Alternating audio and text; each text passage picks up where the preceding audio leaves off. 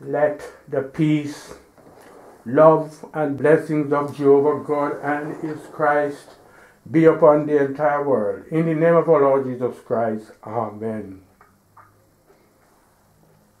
You are the children of God by faith in our Lord Jesus Christ.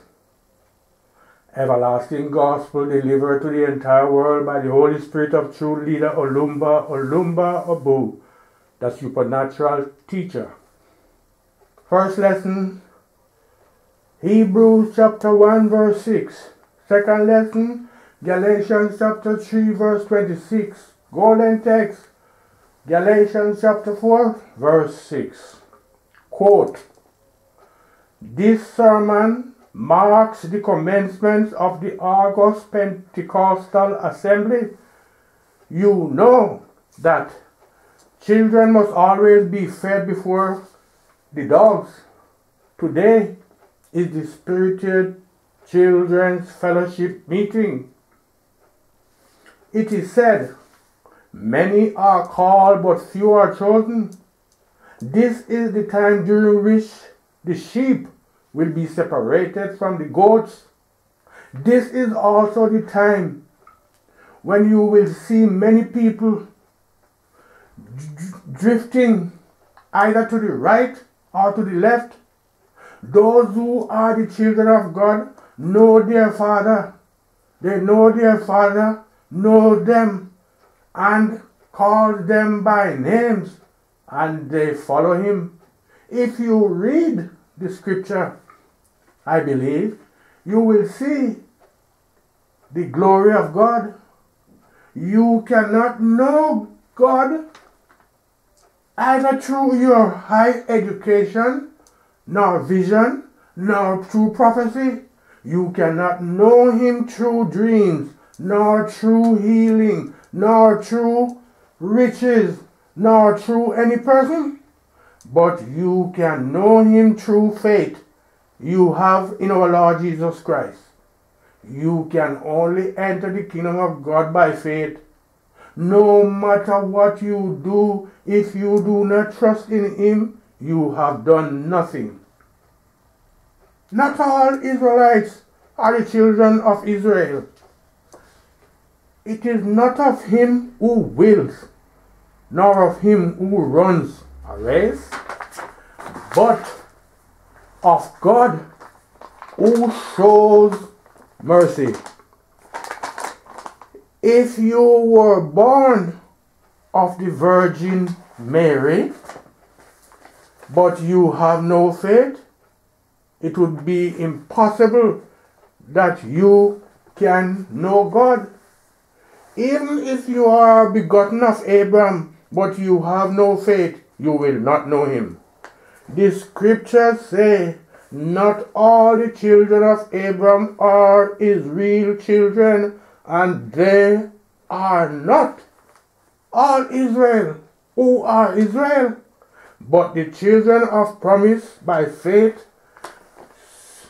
Since you are the children of God by promise, that is why God has sent the Spirit of His Son into your hearts, and that is why also you cry, calling God, Abba, Father. Do you now believe that you all are the children of God? You are neither a prophet, because a prophet is not a son of God, nor are you an apostle, nor a pastor, because neither an apostle nor a pastor is a man of God, is a son of God. An elder is not a son of God. A deaconess is not a child of God. Nor can a church be a son of God. But each and every one of is a child of God. You are all sons of God.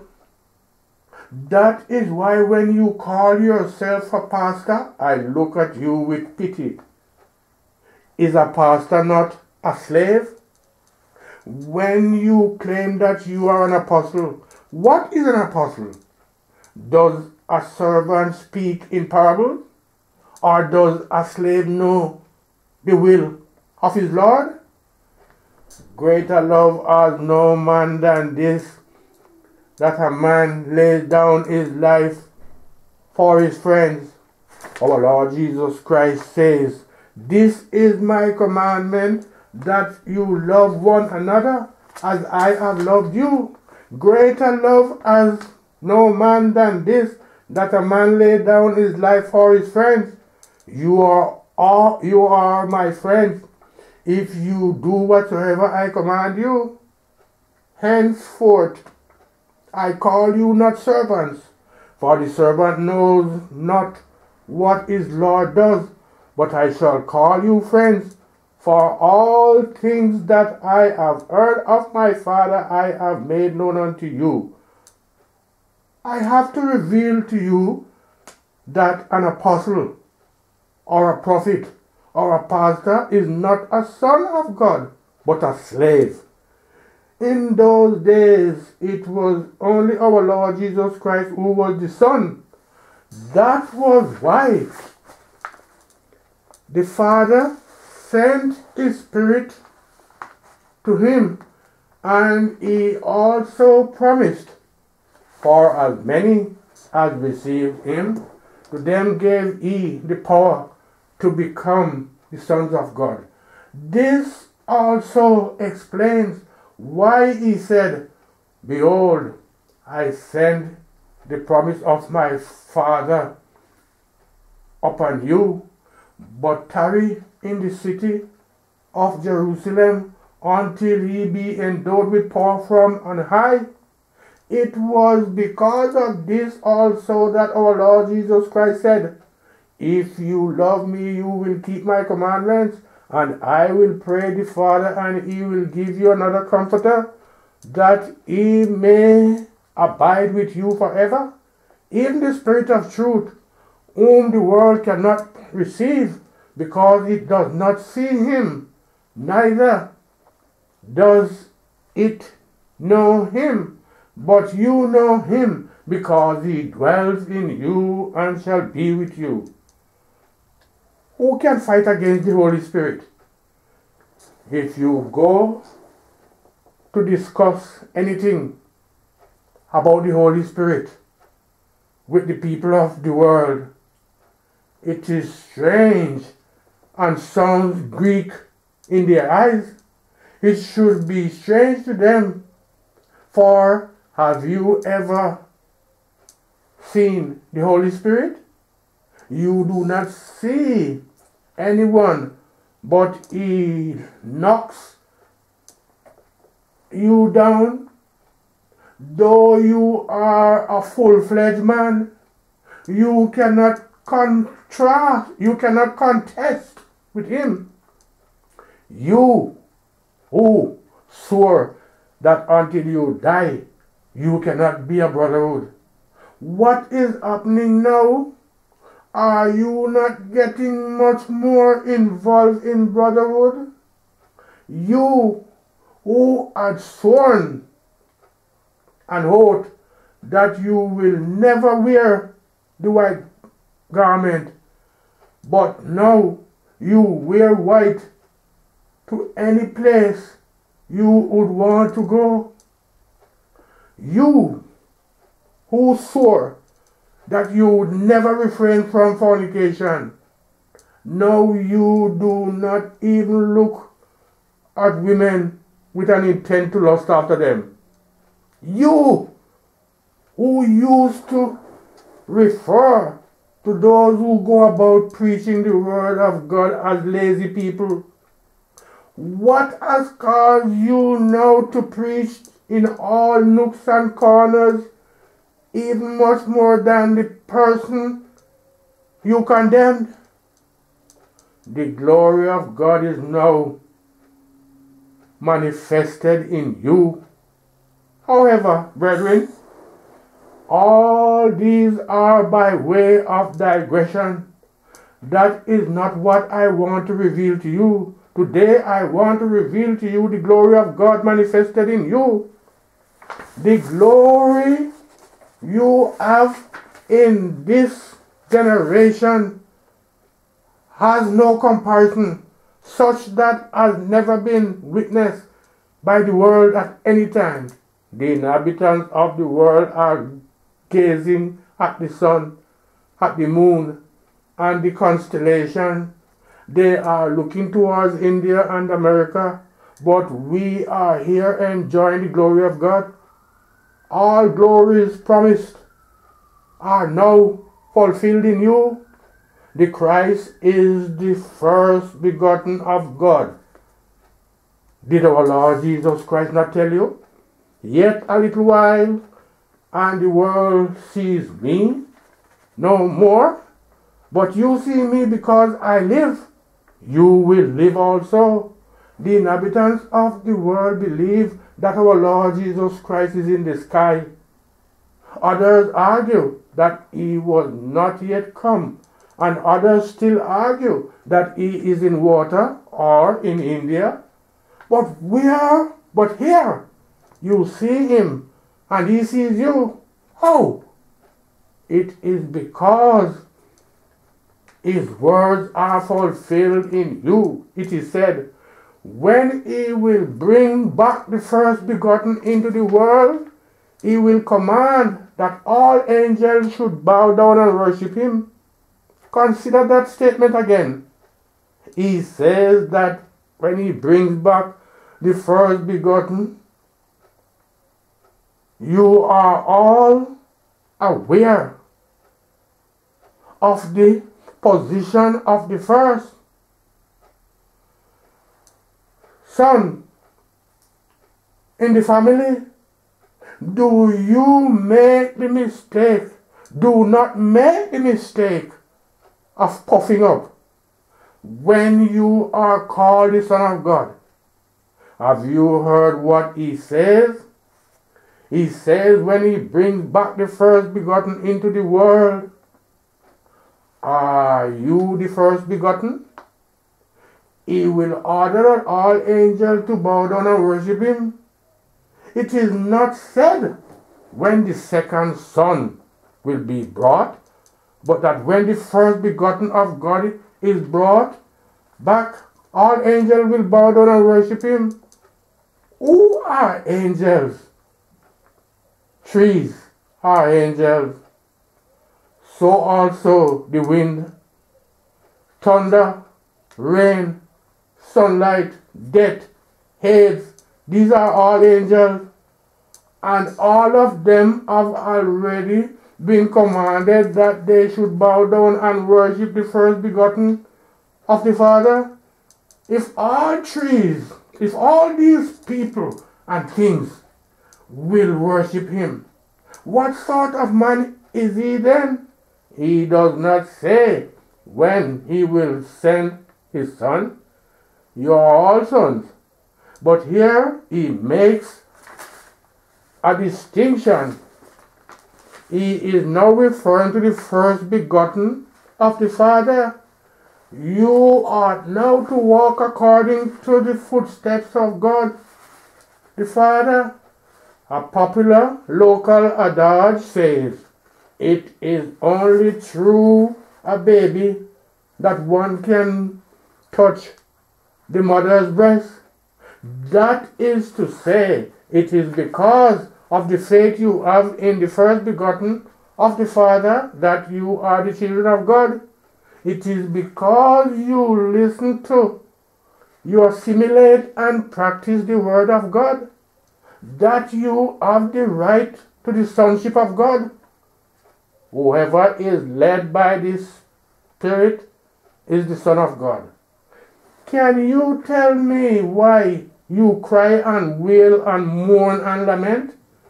You have heard about false prophets, false apostles, and false teachers. You also hear about deceitful pastors and deceitful prophets. But have you ever heard about false children of God or deceitful children of God? The Father, the Son, and the Holy Spirit the three in one is here. St. John had a vision that he should baptize with water, and he said, "He who sent me to baptize with water, the same said, upon whom you will see the Spirit descending and remaining on him. The same is he who baptizes with fire and the Holy Spirit. And I saw and bear record that this is the Son of God." Now, you perceive and feel the impact of the Spirit of God in you. Why is this Spirit not revealed in the world? Why is this Spirit not revealed in others in the world? You were in the Roman Catholic Church conducting Mass in all its ramifications. Were you endowed with the Spirit of God? You have seen a member of the various church denominations and prayer houses. You have initiated in several secret societies. Were you bestowed with the Holy Spirit? Christ is the way, the truth, and the life. It is the promise of God that He will bestow the Holy Spirit on you. The secret societies and church denominations are aimlessly searching for the Holy Spirit. The wise men are also aimlessly looking for the Holy Spirit. But those of you who wish to be justified by the works of the law, the Christ is made of none effect unto you. You can only be justified through faith. He is the way, the truth, and the life. He who rejects the Christ also rejects the Father. He who does not believe that our Lord Jesus Christ came in the flesh is at his wit's end. If you believe that our Lord Jesus Christ is a man with one head, with flesh and blood, and not a spirit, pray for yourself. If you deny that he was the Son of God, you are to be pitied. He was the Son of Man, the Son of God. You are also the Son of Man, and being the Son of Man and Son of God, he is the Godhead. He is a man as well as the Spirit of God. Therefore, brethren, hold on to your faith. Once you believe in him, all your problems are over. If you believe that Christ is the Son of Man, why do you hold that an eagle will descend from the sky? If you say he was a man, why do you argue that you cannot worship a man? Our Lord Jesus Christ is the same yesterday, today, and forever. He was born of a woman. He is born of a woman. If he was a human being yesterday, he is a human being today and will be a human being forever. What made Peter the disciple or the other apostles to follow the Christ? It was because he believed in him. An apostle is greater than a prophet. But a child of God is greater than an apostle? No, you are not apostles, but the children of God. He was accused of claiming to be the Son of God. He was then alone. He was not killed for raising the dead, making the blind to see, nor the deaf to hear, and the dumb to speak, or because he destroyed the Sabbath, but because he acclaimed himself to be the Son of God. Ye are gods. The law of the Jews provides that God has no son. The Muslims do not believe in the sonship of God either. They do not even believe in God. The law provides that any day any person claims to be the Son of God, he would be killed.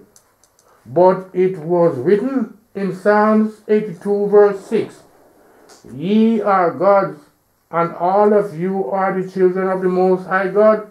When our Lord Jesus Christ claimed to be the Son of God, he was killed for blasphemy. That was why he said, "Except a corn of wheat falls into the ground, it dies, and dies, it abides alone. But if it dies, it brings forth much fruit." But what is happening in the world today? If you were to take the census of the world, you would have seen the multiplicity of the Christ. You are all children of God. He was alone in the world. He is the first begotten of God, and he is heir.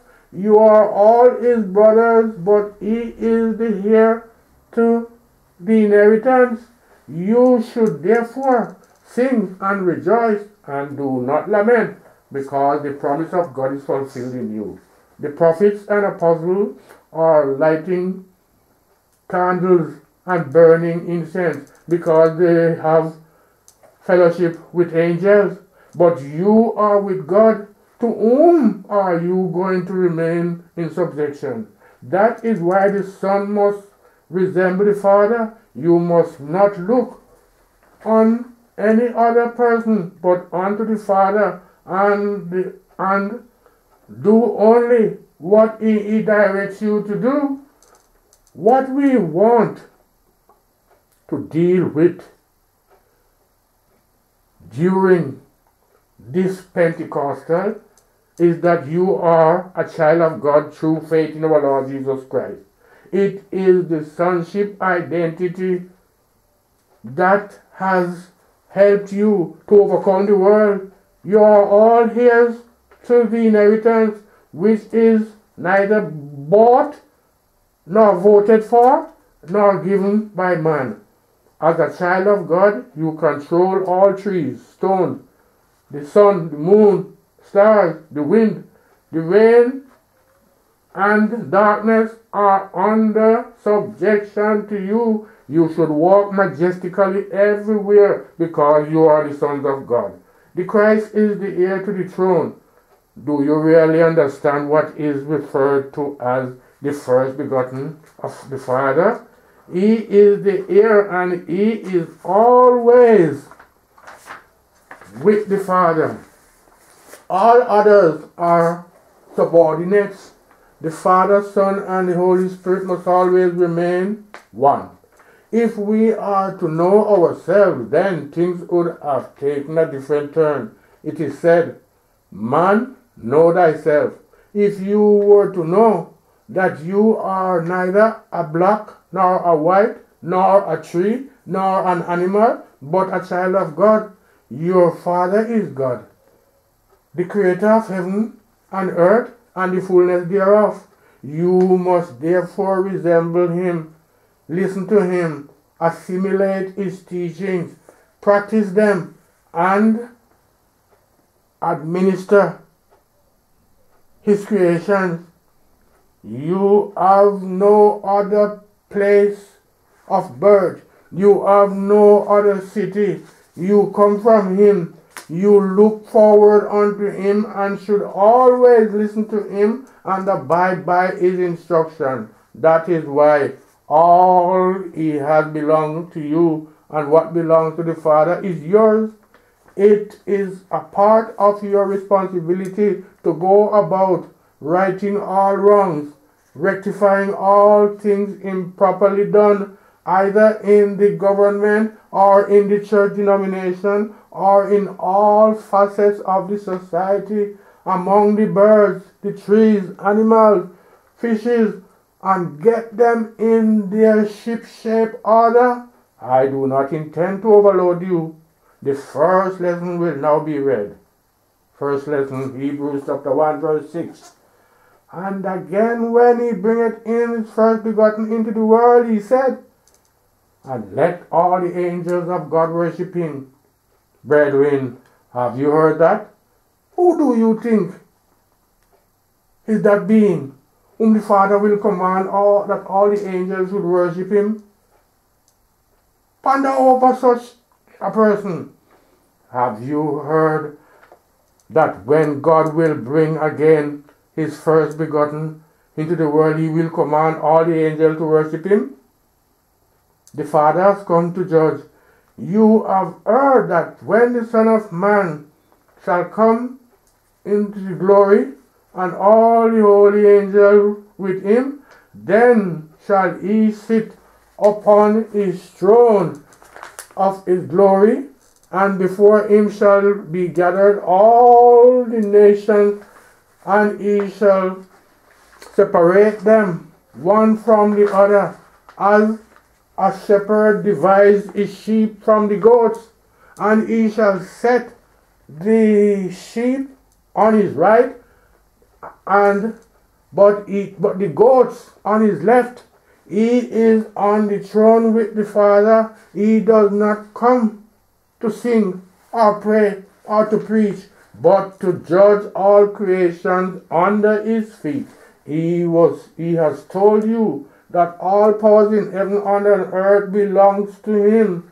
All angels and human beings are under him. He is the only cock to crow, the monarch of all the surveys.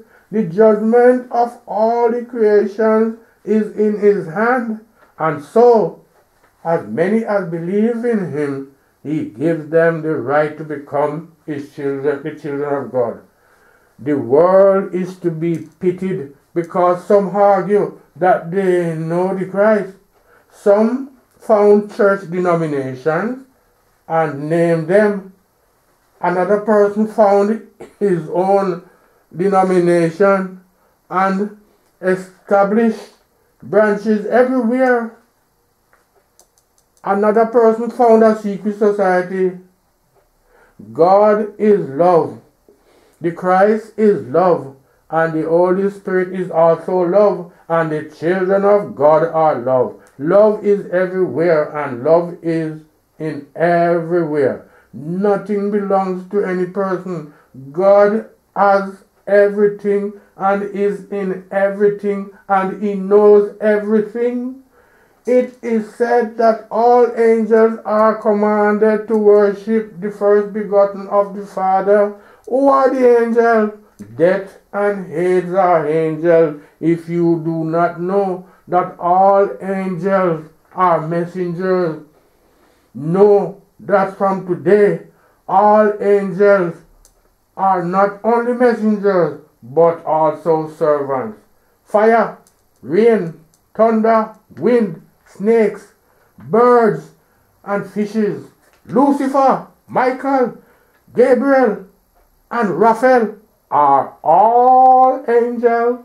When an angel appears in human form, he is known as a prophet.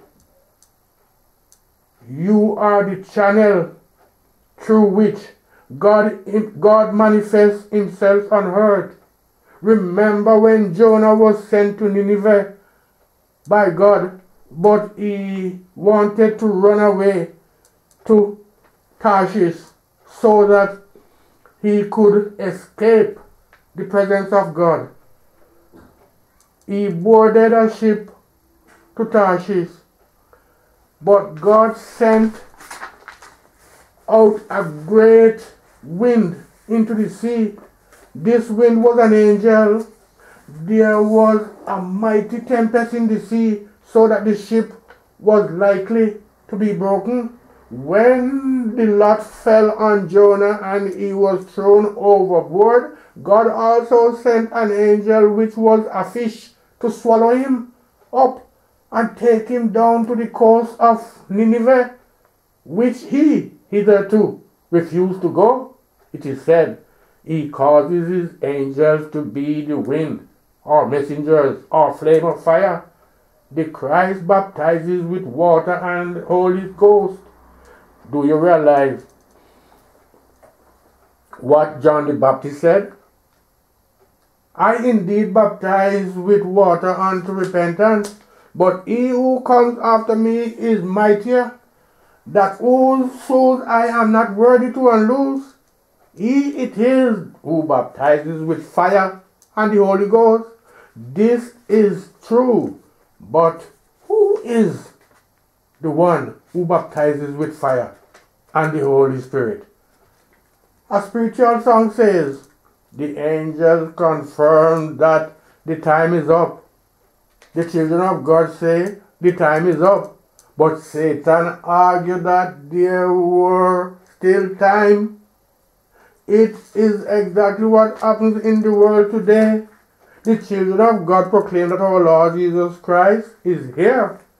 But the people of the world still pray that until Jesus comes back in his glory, how many times will he come? They continue to argue that he has not yet returned. What a blasphemous statement. Whereas we are the children of God, are enjoying and rejoicing in his glory. We are dancing in him, and he is making the blind, the dead, the lame, and the dumb speak, all giving glory to him.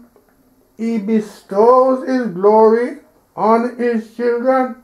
What else are you seeking after?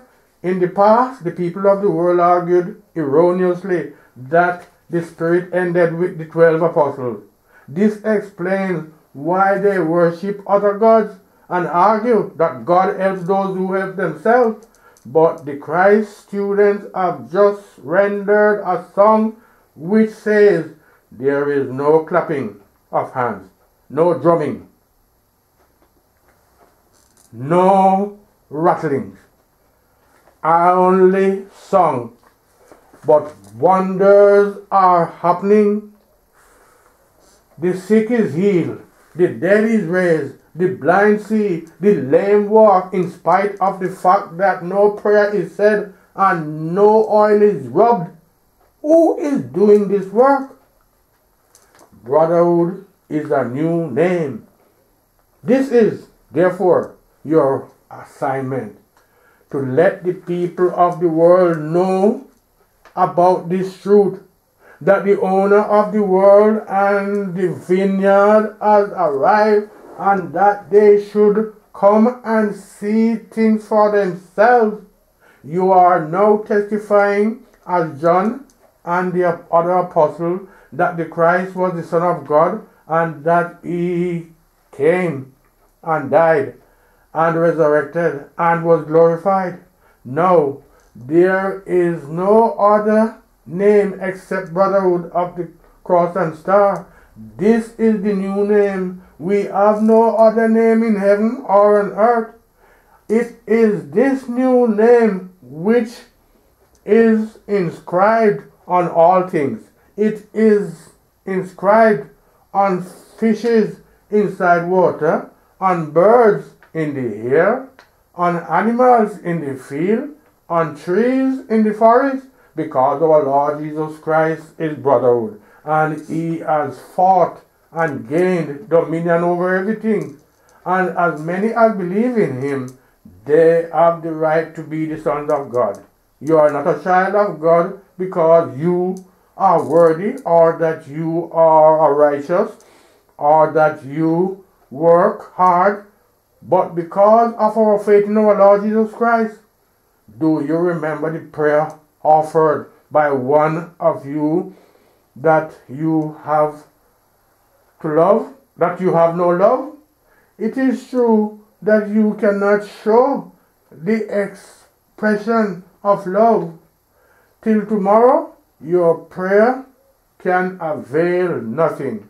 Our Lord Jesus Christ and Jehovah God is not only wiser, but more loving than any other person. There is no righteous man, no, not one. since Adam and Eve fell from the grace of God, what good thing has man done? Thereafter, we have been told not to do what is evil in the sight of God, but we continue to do such abominable acts. It is only our Lord Jesus Christ who really knows what I tell you. For that reason, we should give to Him the greatest glory, and we should perpetually glorify and magnify His name forever. He has done what no angel has done before. He has done what no prophet has done before, and what no spirit has ever done. Who says an angel is better than you? This is not true, because an angel is not a child of God, but you are the child of God. Unto which angel has God ever said, "You are my son, today I have begotten you"? Our Lord Jesus Christ is the first begotten of the Father, and we all, being children, are the first fruits of God. The love of our Lord Jesus Christ has neither the beginning nor the end. His glory has neither the beginning nor the end. His mercy for both mankind and angels has neither the beginning nor the end. But for him there would have been no world in existence. No human being could have existed, and nothing else would have existed.